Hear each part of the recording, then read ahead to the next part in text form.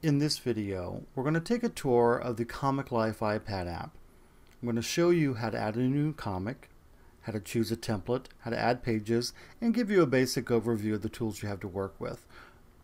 First of all, I have the Comic Life iPad app open, and in the upper left-hand corner, I'm going to press the plus symbol to add a new comic. Then I'm going to choose Create New Comic. From here, I can either choose a blank project, or I can scroll over and choose one of the templates that are available in the Comic Life iPad app. I'm going to choose Retro, and I'm going to tap it to select it. And the first thing you might notice is the large red title at the top. Obviously, that's the first thing you see on the first page. Then you see some boxes that look something like this one I have selected here. Those are the boxes where you put the images that you're going to use within your comic. And you also have these kinds of text boxes. You see this one here, and you see the speech bubble here. Those are simply other ways of adding text. And all of that stuff comes from this brown area at the bottom. On the far left, you see what looks like a piece of paper. That's the button you select when you want to add a new image box. Let's say you start from a blank page and you want to add a new box or image. You would simply tap it, and it shows up in the middle of the screen. Anything you tap along that box in that brown area will show up in the middle of your screen. I'm going to tap that again to delete. Or maybe I want some more text, not a speech bubble, but more text to go within the box. Tap the text tool. Again, it shows in the middle of the screen. Select it.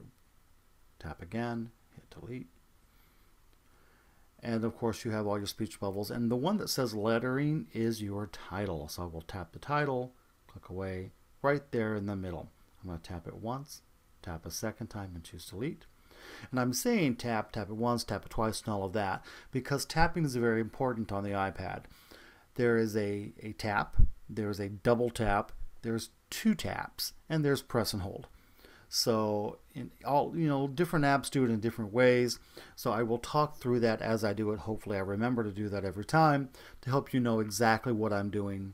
Sometimes it's a little difficult to see since I am actually recording from an iPad onto my computer. So there's no mouse click, for example, to follow. Now in the brown area, you also see three little lines in that little tab in the middle of it. That's so you can grab that line and move this out of your way so you can continue to work on your comic.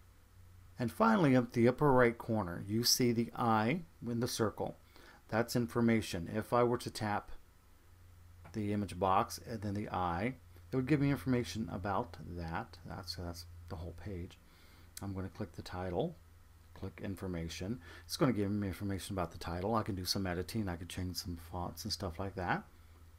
You have the what looks like insert an image icon, and that icon inserts an image.